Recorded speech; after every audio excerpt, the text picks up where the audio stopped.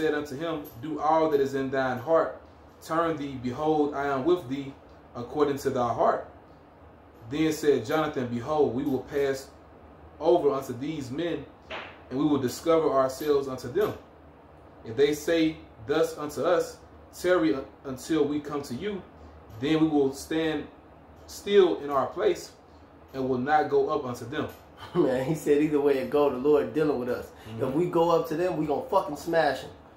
If they come up to us, we gonna fucking smash them.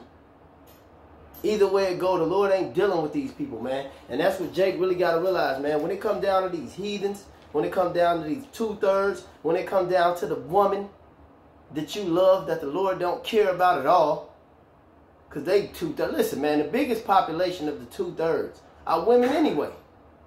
It's more Israelite women than men. You really got to understand that the Lord is dealing with you, man. He ain't dealing with these people, man.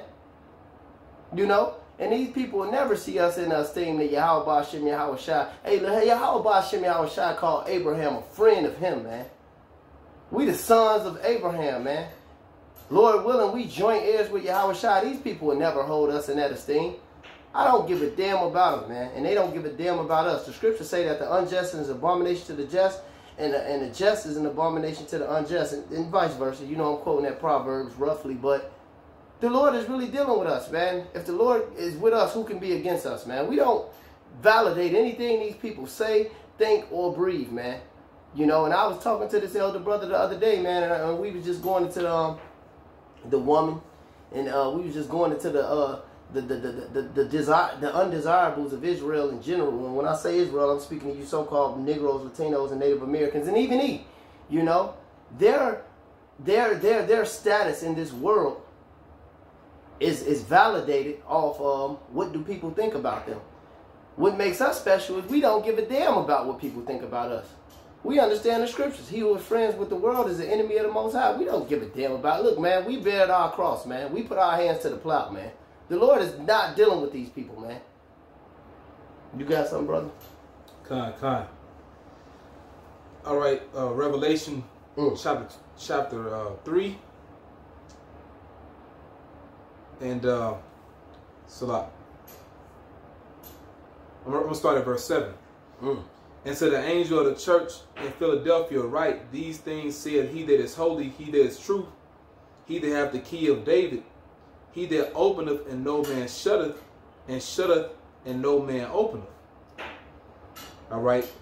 It's basically, you know, like brother is saying, you know, we have access, you know, to the knowledge of Yahweh Ba'ashem Yahweh Shai, which really catapults you, you know, really above everything. You know?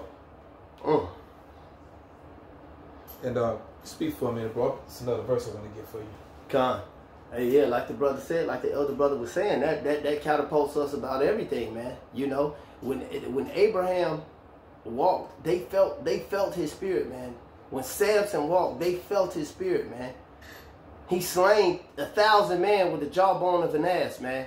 And he had that power because he knew that the Lord was dealing with him. When Abraham walked, man, even I think his name was Abimelech, all right, the Pharaoh, you know, at that time, all right, to my knowledge, I could be wrong, but he was visited in a dream when Abraham said that, you know, that his wife was his sister. Abraham's vibe was so powerful, he was visited with the dream, you know, in the Pharaoh. They don't keep the law, statutes, and commandments of Yahweh Ba'ashem Yahweh Shai. The Lord spooked him so much for even having a thought that he didn't even think was going off to deal with Abraham's woman, man. He said, I would have got killed for even considering that, man. Because Abraham was dealing with the Lord, man. King David, man. We ain't even got to go into that. For you brothers in the know, you know how powerful that he was dealing.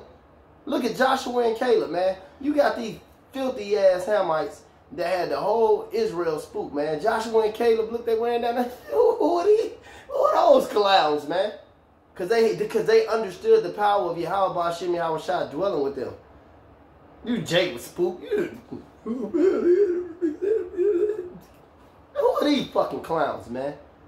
And you got to really be in the spirit of Joshua and Caleb, because that was spiritual, man. You had a man from the northern kingdom and a man from the southern kingdom, and they was entering in the promised land. Hey, the two sticks are joined back together. the breath of life are back in the prophets. It's that time, man. It's the second Exodus. That's the spirit you got to be in, man. Knowing the Lord is dealing with you, man.